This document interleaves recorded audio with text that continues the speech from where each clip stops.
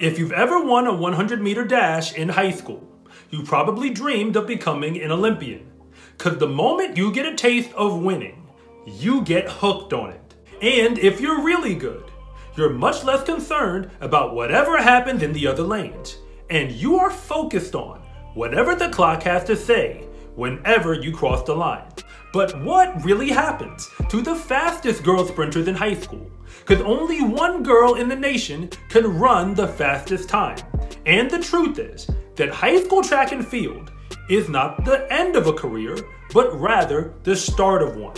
To make this list as the fastest sprinter, you have to run the fastest 100-meter time recorded in that year.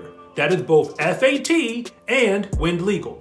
And that time has to be posted on either MileSplit or athletic.net. So here is a breakdown of the fastest girls every single year for the past 10 years. Some names that you've likely forgotten, and others you're very familiar with. Cause it doesn't matter how you start, but it really matters how you finish. Starting off in 2021, Jasmine Montgomery, out of the state of Texas, ran 11:27 to crown herself the fastest girl in the nation. She started her college career at Oregon, where as a freshman, she qualified for the NCAA championships, but she didn't make a final in the 100 or the 200-meter dash. She chose to transfer, and now she runs for Florida in the SEC. And she hasn't yet won a medal in either the Pac-12 championships or the SEC championships. But perhaps 2023 will be her year. The year 2020 was a short track season for everybody, but it was Kenondra Davis, out of the state of Texas, who ran the fastest 100-meter time as a junior, running 11:64. She ran faster as a senior and now competes for Georgia, but she had a shortened freshman season, perhaps due to injury. She hasn't made a final in the 100 or the 200 in the SEC yet. But 2023 should be her year, because she's already broken the 23-second barrier in the 200. Yet 2018 and 2019 belong to Briana Williams out of the state of Florida, because she broke the high school national record, running 10:94 in the 100. She was the world junior champion at only the age of 16. That's a competition for athletes under the age of 20. And she chose to turn professional, skipping college and signing with Nike. She was born in America, but competes for Jamaica. And in 2021, she became an Olympic gold medalist in the 4x100 meter relay. Since turning pro, she also made the World Indoor Championship final in the 60-meter dash.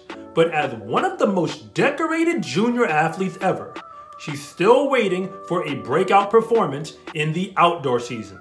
And in 2017, it was Symone Mason, another athlete out of the state of Florida, who earned the title of the fastest girl.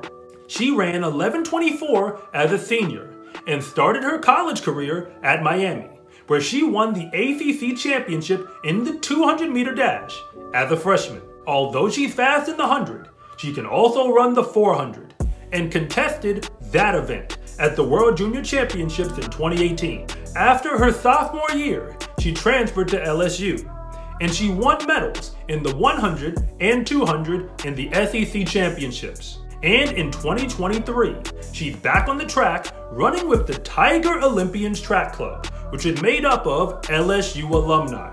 And 2016 continues the trend of fast high school juniors, where Katia Seymour, once again from the state of Florida, ran the fastest 100 in the nation. She ran 11:26 and attended Florida State, where she would win the ACC Indoor 200-meter dash as a freshman. She continued on to win the 100 outdoors and became a medal threat at the NCAAs from there. Interestingly enough, her senior year was a bit of a disappointment, where she didn't qualify for the NCAAs outdoors. But her best finishes include a bronze medal in the indoor NCAA 60, as well as a 4th place finish outdoors in the 200. And she chose not to compete after college, marking the end of her track and field career. But 2015 belongs to Candace Hill, out of the state of Georgia, who ran what was at that time a national high school record of 10.98 in the 100. She was only a sophomore at the time and turned professional shortly thereafter, skipping college entirely. She signed with ASICS back then, and she's still competing right now, but her personal best times are still the same ones she ran when she was a sophomore in high school, and she's still relatively young, but she's never represented the USA in a major international championship beyond the World Juniors.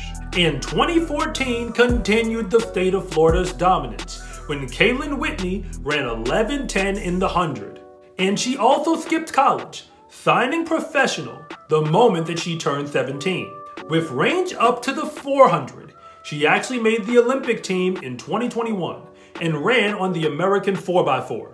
But she never represented USA in a major international competition individually, and her high school PRs in the 100 and 200, and we last saw her on the track in 2022. So we may have seen the last that we will see of Kaylin Whitney.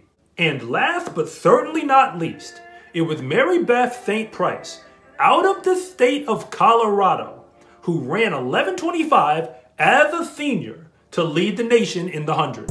She started her career at Oregon and did not qualify for the NCAAs, and even struggled in conference in the Pac-12. But after 2 seasons, she's transferred to Colorado State in the Mountain West, where she would go on to win medals in both the indoor 60 and the outdoor 100. As a senior, she qualified for the NCAAs in the indoor 60-meter dash, and that event has become her specialty as a professional. In 2023, she actually won a bronze medal at the World Indoor Championships in the 60 and finished second at the USA meet. That is a full decade after her high school performances. So becoming the fastest sprinter in high school is a great accomplishment, but all it really means is that you have great talent and great potential. That doesn't mean a whole lot if the potential is never realized. And the states of Florida and Texas have dominated high school sprinting for the past decade. But no matter where you're from, talent alone will not make you an Olympian. For those who turned professional early, the odds did not seem to work out in their favor. And successful women sprinters will tell you, especially the ones who did not make this list, that hard work can help you beat anyone who is talented, especially if you are willing to work hard enough. I'm Coach Rob, and thank you so much for watching this video. And if you want to see more content like this, then please like and subscribe.